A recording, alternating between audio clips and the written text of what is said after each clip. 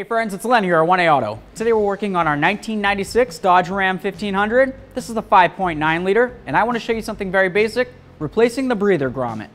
This goes right into the valve cover, and it's super easy. I can do it, you can do it too. As always, if you need any parts, you can always check us out at 1aauto.com. Thanks. Okay, so we're under the hood. We're on the driver's side. This right here is your breather. You have your hose that comes from this way, right down into it. And then you've got your valve cover right there.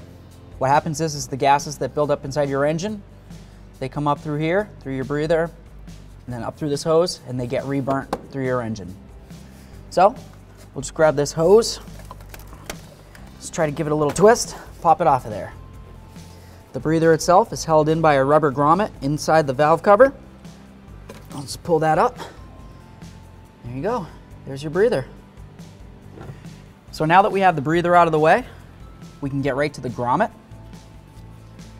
Move this hose out of the way. Generally speaking, it's a good idea to clean up around the area. Do the best you can, just use a rag. I'm just gonna go like this. Is it perfect? No. You wanna spend more time doing it? Please feel free. You can come over and do this one if you want. I'm gonna use a pocket screwdriver.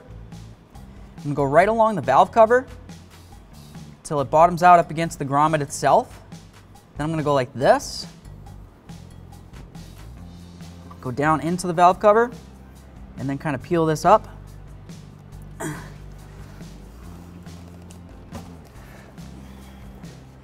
There's our breather grommet. If you want to replace this, you can go on 1aauto.com and get yourself a new one.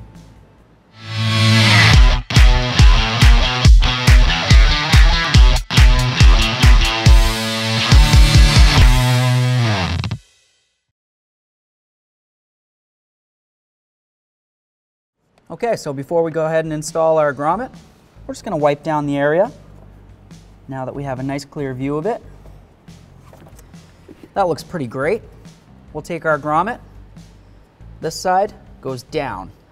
The nice flappy side, the bigger area, goes on the top of the valve cover. That's going to help keep moisture from getting in, okay? Take our grommet, start from one side, just kind of help it along. I push as I push down. I push this way and down. So in towards the center and down. There we are. That fit in there great. Now we'll grab our breather and we'll go ahead and install that. Okay, so now we're going to go ahead with the reinstall. Let's take this. If you wanted to, you could use a little bit of like a lubricant on there. It's completely up to you. Just press it down. Give it a little wiggle. That feels pretty great.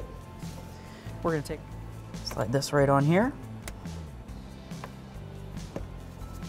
Make sure that's on, and that's on. There we are. Easy peasy. Thanks for watching. Visit 1aauto.com, your place for DIY auto repairs, for great parts, great service, and more content.